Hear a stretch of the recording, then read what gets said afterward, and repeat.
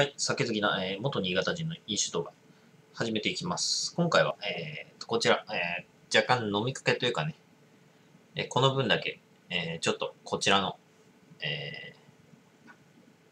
味噌煮込み、もつ煮込みに使っちゃって、腰の白芸です。白岩だっけ白岩だわ。新潟産米 100% 使用。中川酒造株式会社、新潟県長岡市の会社です。こちらですね、残念なことに製造年月日が、26年の12月となってて、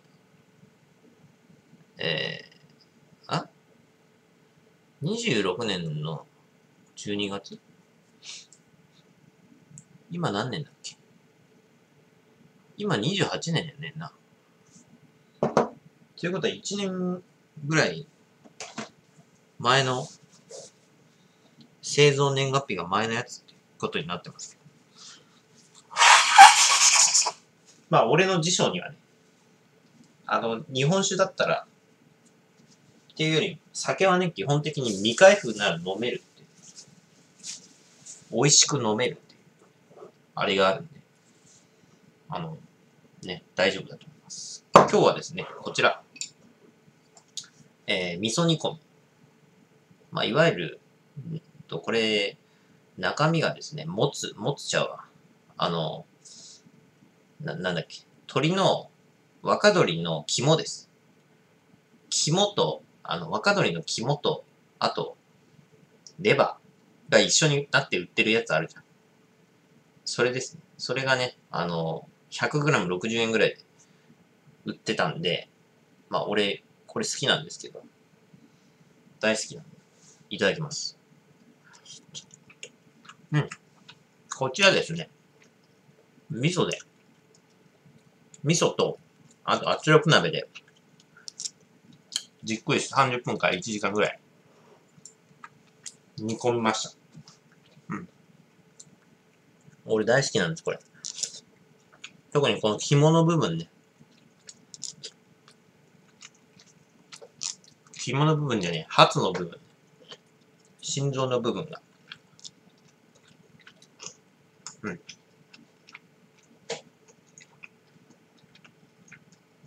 大好きな。うまっ。それでは乾杯。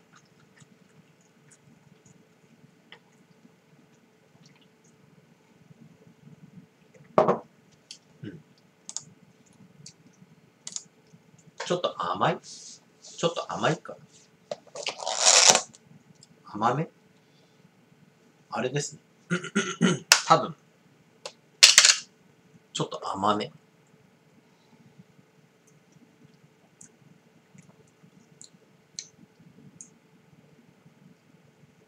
辛口じゃねえな、これ。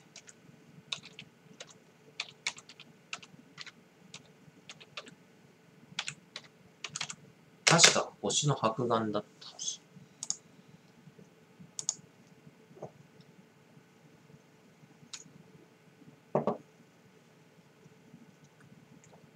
腰の白岩の、これなんだ黒松ですね。黒松。腰の白岩黒松。まあ一番多分、位の低い普通種。黒松。日本酒度がプラス4から5となってます。あ、マジで。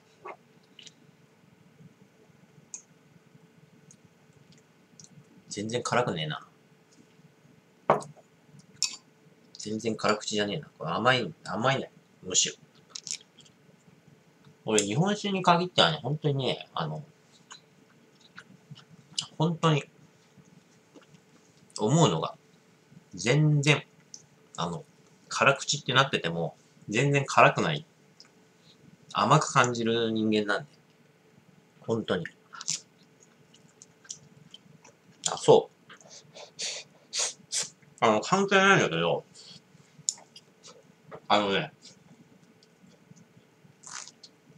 東京に来てね、分かったこと。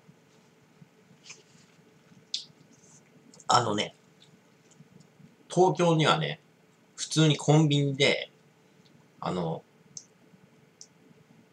れが売ってる。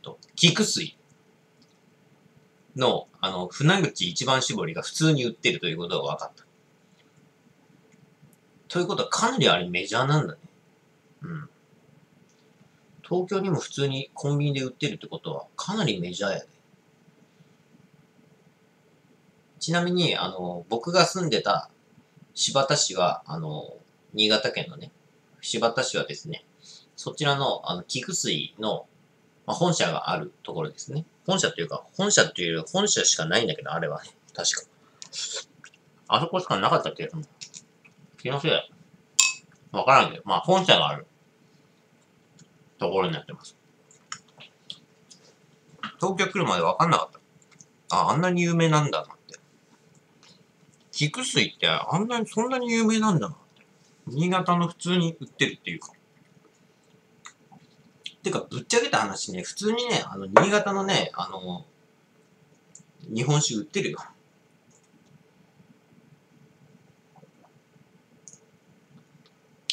ぶっちゃけ、こっち来て分かったけど。普通に酒屋に売ってるからね。うん。普通に酒屋に売ってるんですよ。それがね、ちょっとびっくり。他のが売ってるかどうかわからん。山形のが売ってんのかはわからん。でも東京だから、それなりに、新潟だけじゃないと思うね。酒の種類はね。うん。多分ね。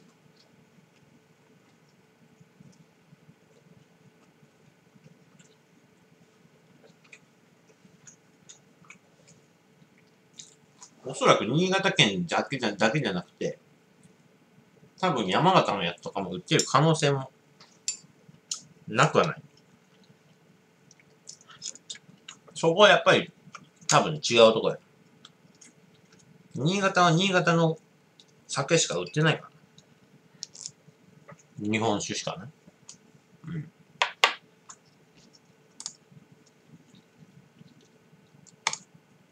うん。しか売ってないですからね。それだけ結局、新潟は、あれや。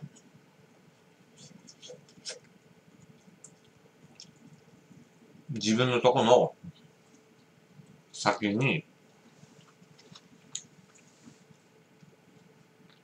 自信があるっつうか、簡単に言うとうぬぼれてるっていうか、うぬぼれてるみたいなもんだよ。うん。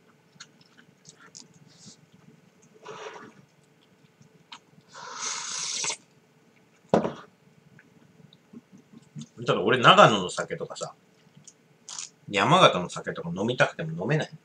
ないから。売ってない。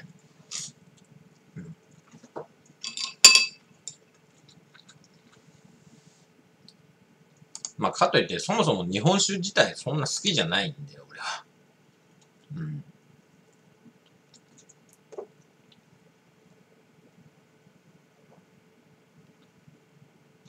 だから売ってるかどうかもよくわかんねえし、調べてもいねえから、どうでもいいかみたいな感じなんだけど。ぶっちゃけね。だって興味ないんだもん。うん。日本酒に興味ない。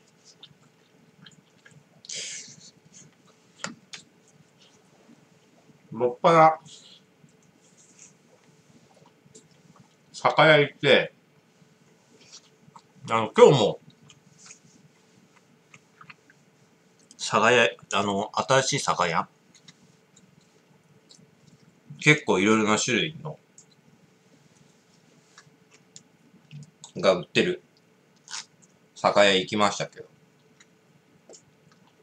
もっぱらまず見るのはウイスキー。ウイスキーを見て、こういう店かっていう。で、大体ワインが腐るほど置いてたんで、多分ワインにうるさい店なんだろうなってのが分かった。そこがね。うん。まあ、ウイスキー好きな俺としては、まあ、それなりにいいのを売ってたから、なんや、ボーモアとか、ラフロイグとか、アードベックとか置いてたんで、それなりにあるなぁと思って。で、いろいろ見て回ったら、まあ今日ね、買ってきましたけど、そこの酒屋で。超、なんか見たことないレアな、なんかね、激辛ビールみたいな。売ってたんで、ほーと思って、買ったんですけど。ただし、買ったのはいいんだけど、栓抜きがなくて、よくよく考えたら俺栓抜きねえやと思って。栓抜き、引っ越しの際に、なんかどっか行ったなと思って。ほんと引っ越しの際にどっか行くの多いわ。ほんとに。あれどうなってんのあれ。引っ越しの時にマジで、めちゃくちゃ物どっか行ってないんだよ。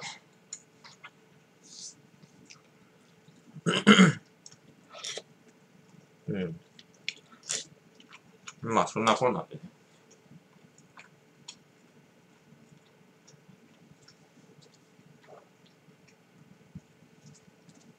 もうとりあえず100均で栓抜き買ってくっかと思って。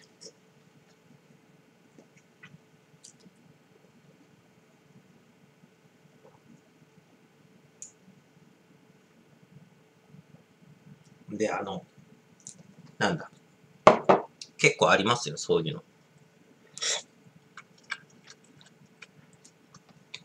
荷物の中に入れたんだけど、今日もね、もうね、上がロフトなんですけど、ロフトに、重い段ボールがね、あるんで、取り出せないんですよね。結局。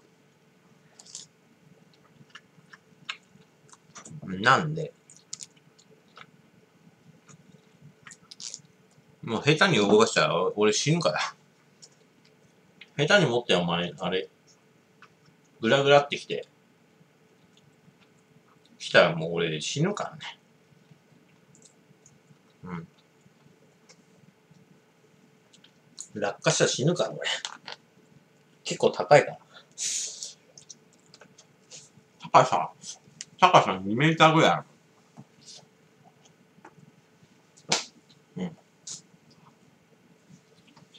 2メーター以上ある。打ちどころあると死ぬんだ。うん。だから本当に危ないです。ロフトはあんま良くねえな。ぶっちゃけ。うん。ロフトはね、段ボールとかね、重いものを置くとね、もう取り出せなくなるから。うん。はしごでこう登るじゃん。で、それなりに広いとこだったらいいんだけど、俺のとこめっちゃ狭いロフトやから、もう取り出せないんですよ。重いと。段ボール3段とかに、3段にしてこうダッダッダッって置いてるから、一番下の1段目のやつが取れない。うん。パティーンです。無理や。だって酒、ぎゅうぎゅうに詰まってるから、ね。酒がさ、ぎゅうぎゅうに詰まってるからさ、段ボールの中に。むちゃくちゃ重いね、あれ。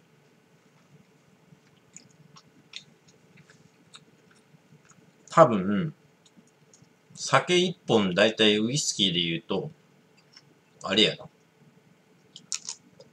ウイスキーで言うと 700ml やろ。ってことは瓶と合わせると、まあ1キロぐらいやな。だいたい1キロだとすると、その1キロのやつが20本ぐらい入ってるから、20キロぐらいになるわけだ。無理。もうすぎても持てん。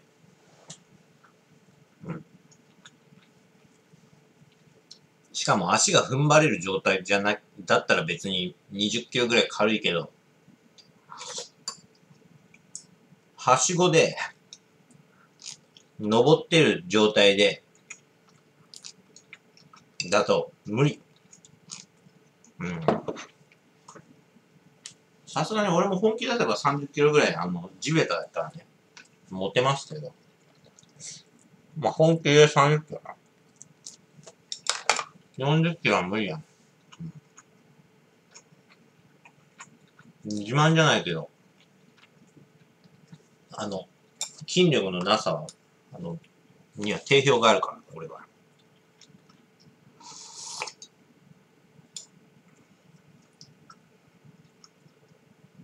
完全に、無理。でもね、黄金期時代はね、バイトしてた時はね、100キロのやつね、2人で持ってたから、2人で100キロの重さのやつ持ってたから、50キロぐらい持ってたんだよ。ただ今はもう腰ぶっ壊れたんで、無理っす。無理っす。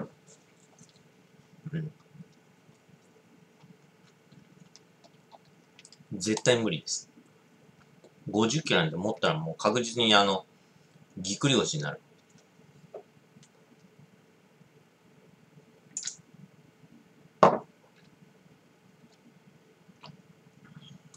なんかあれやな。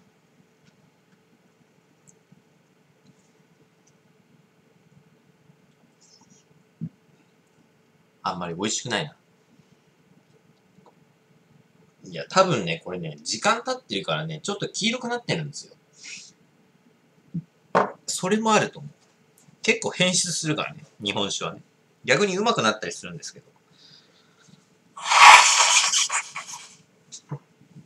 なんか、フレッシュさがなくなってるよね。結局ね。当たり前だけどね。なんかフレッシュな、キレがなくなってコクが増すんだよ。時間を置くと。1年ぐらい経つと。こう、口に入れた時の広がりが、結構、増すんですよね。ちょっとなんか、コクが出るっていうよりは、なんか、匂いが、ちょっと風味が増すっていうより、増しすぎてなんか、変な香りがなんか若干するような感じするんですよ。やっぱちょっと変質しとるな、これ。これ結構変質しとる、これ。あんまり、あれやん、なんか、日本酒、じゃないよ、これ。いや、日本酒なんだけど、なんかおかしい。こんな俺日本酒飲んだことないもん。こんな日本酒、こんな味のやつ。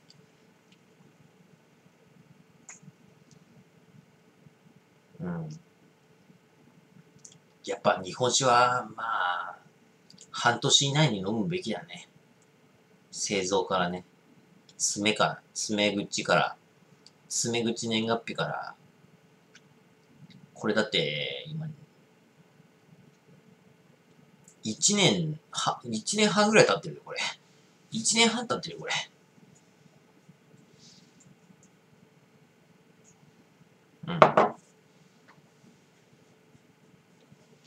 これはあれやな。まずい。ちよりも、これね、それに加えてね、このね、煮込みがね、これの半分入れたんですけど、100ml これを入れたんですよ。白眼か。だから、そのなんか味が結構するんですよ。結構するんですよ、これ。この汁を飲むとなんか、って。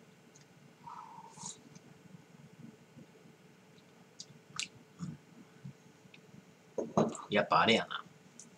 料理酒買うべきやな、これ。料理酒持ってなかったから仕方ないからこっち使ったんですけど。なんかあれやな。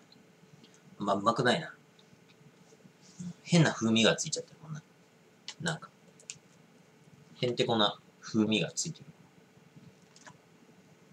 料理酒。料理酒か。まあ、料理酒。やっぱなんか料理酒ってあれなんかね。でも俺、そんな酒使わんしな。ちっちゃいやつでいいと思うんですよ。料理酒。料理酒なんてさ。ほぼ使わない。料理にお前料理酒なんて使った試しがない。煮込みぐらいだもん。ほとんど使わねえ。だから、もう100均とかで買った、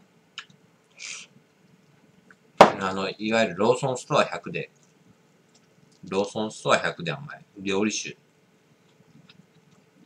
買えばそれでいいと思う。みんな使わねえし。料理酒だからこう、なんか、劣化しないとかあるんかな。基本的に料理酒ってほら、台所でなんか眠ってる感じするやん。だからこう、日持ちするとか、普通の日本酒よりか日持ちするとかあるんかな。まあ、あるんやったらあるで。これでいいんだけど。まあ、ぶっちゃけ度数高ければな、いいんだけど。度数高ければ別に、持つんだけどさ。劣化はしない、まあ、そんなにしないと思うんだけど。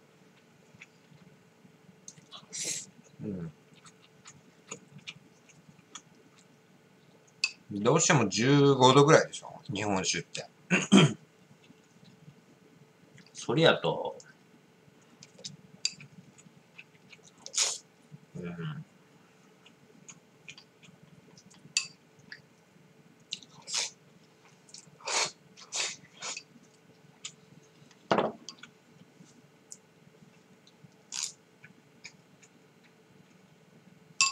料理酒ってなんねん。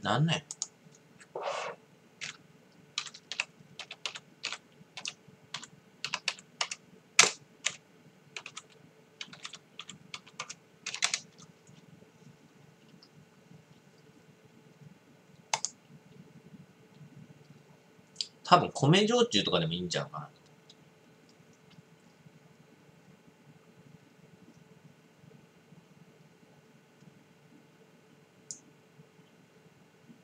うん。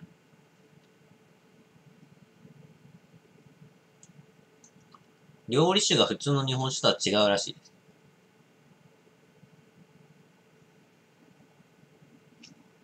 うん。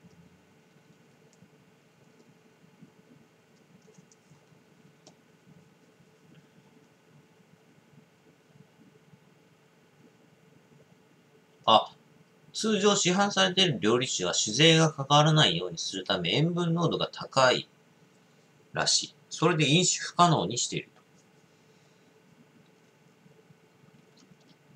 うん。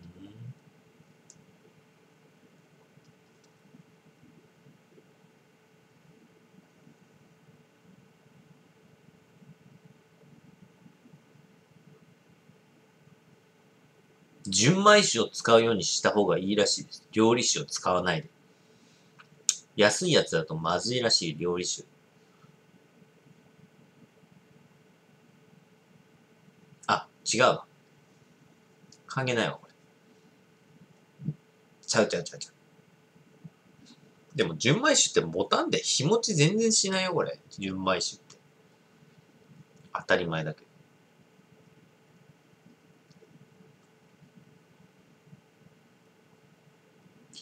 お酒として飲用できないような味付けが行われていると。だそうです。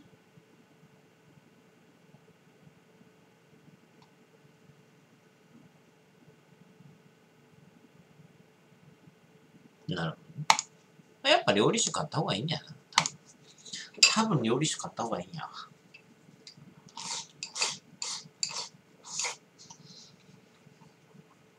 塩とか入ってるってことは、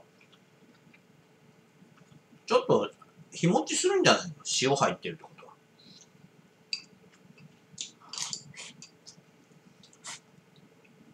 とは。うん。普通入ってないやつよかは日持ちするやろ。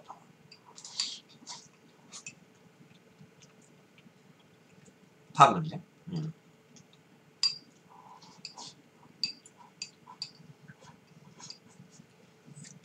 あ、うまかった。うん。最後は猫まんまにして食ってる。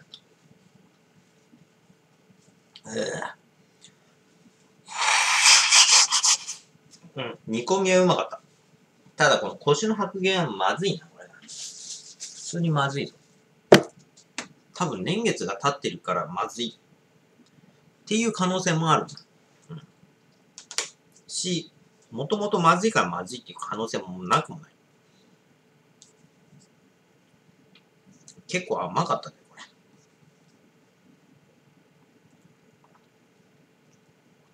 これ、キレはないな。ちょっと残る感じです、これ。味が。4442です。ご視聴ありがとうございました。